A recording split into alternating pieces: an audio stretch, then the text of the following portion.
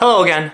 Today I want to share with you what I did during my college summers that would eventually prepare me to apply and attend graduate school after. I eventually did my PhD in electrical engineering, so if you're planning to go down that academic route where you want to get an advanced degree, this will give you some ideas on what you could be doing during the summers. Of course, I did make time for having fun during the summers, and you should too, but in this video I'm going to focus more on what I did from a career academic standpoint. So I'm going to start off with what I did after my freshman summer. To be truthful, this summer was actually kind of a wash, as in I didn't really do anything that was directly related to my major or what I wanted to do in the future. So during that first summer, I was actually an intern for Kaiser Permanente's IT department. And what we did during that summer was we're looking at different smartphones and accessories that go with the phones, like Bluetooth headsets and devices that would be used by the doctors at Kaiser Permanente. It was a great team and I worked with really great people, but again, it was sort of unrelated to what I wanted to do in the future, and I probably could have done something else. So the summer after my sophomore year, I actually worked for a professor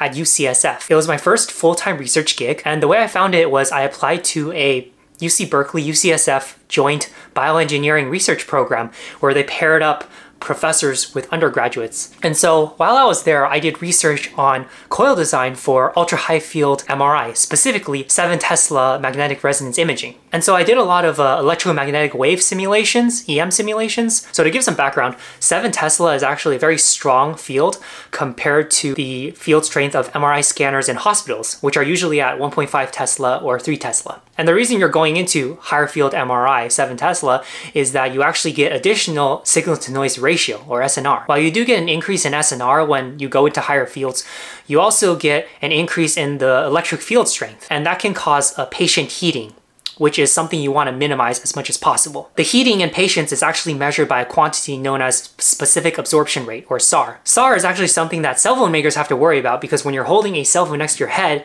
it's emitting radiation, and so you want to minimize the amount of energy that is being deposited in the human head. And there are actually FDA requirements as to the maximum SAR that is allowed for cell phones and also for MRI. So I did do a lot of EM simulations based off of FDTD method, which is a finite difference time domain. And that is a numerical method that is used in a lot of EM solvers. So we do a lot of EM simulations so that we can compare a variety of different coils, such as the birdcage coil, simple surface coil loops, microstrip transmission lines, and we want to be able to find coils that can maximize the amount of B field, which is our signal, and minimize the amount of E field that causes undesired patient heating during an MRI scan. So from our work in looking at SNR, SAR of different coils, we managed to write up 1 or 2 abstracts, and I continued to collaborate with that professor during the school year.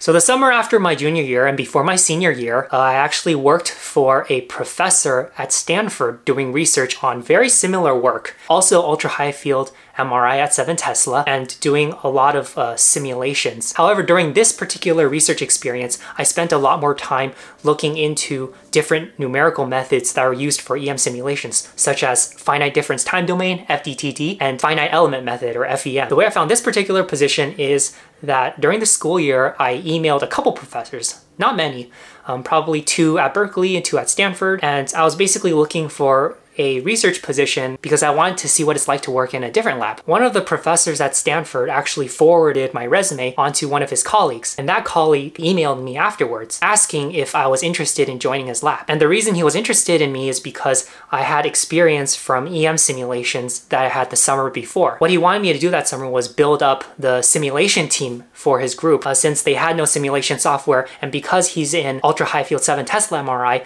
simulations were very important in understanding and studying B fields and E fields that can cause heating in MRI scans. So a lot of the work I did during the summer after my junior year was built upon what I learned the summer before. And with that professor, I continued to do more studies on MRI hardware, coil design, and from that we also wrote another abstract the year after. So as you can tell, most of my summers were spent in an academic setting. I think doing a lot of research when I was in college really helped me during my application for graduate school. I think if I could go back and do it all over again, I'd probably try and apply for an internship in industry my freshman year that was a little closer to what I studied as a student. Maybe I could apply for Google or Qualcomm or a company that had work closer to my background. Well, that was my story. I hope you enjoyed. Feel free to like, comment, and subscribe. I'm happy to hear your thoughts.